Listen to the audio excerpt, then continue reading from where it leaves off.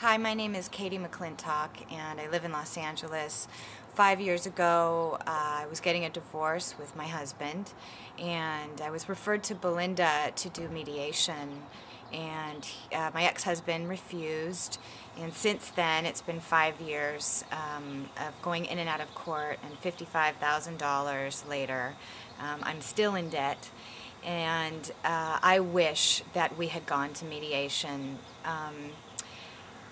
If there is any way that a couple can go to mediation as opposed to going through attorneys and the massive court system, I strongly encourage it.